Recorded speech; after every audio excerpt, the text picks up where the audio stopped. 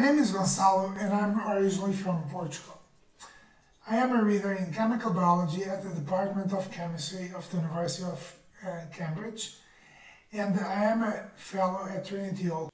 Research in my lab tackles a range of biological problems of fundamental importance to understand and fight human disease, primarily through the use of chemistry principles.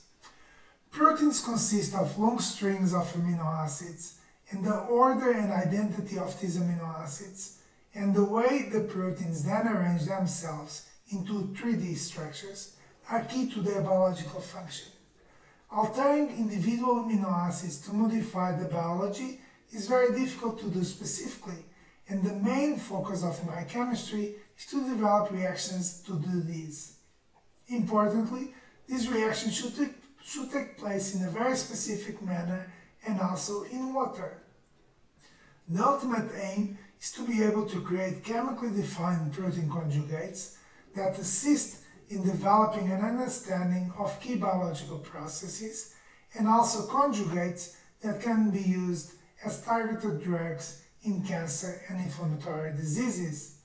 As a result of our efforts, 2 of these protein conjugates we have created could be translated from the bench into the clinic and are currently under clinical trials for the treatment of different cancers.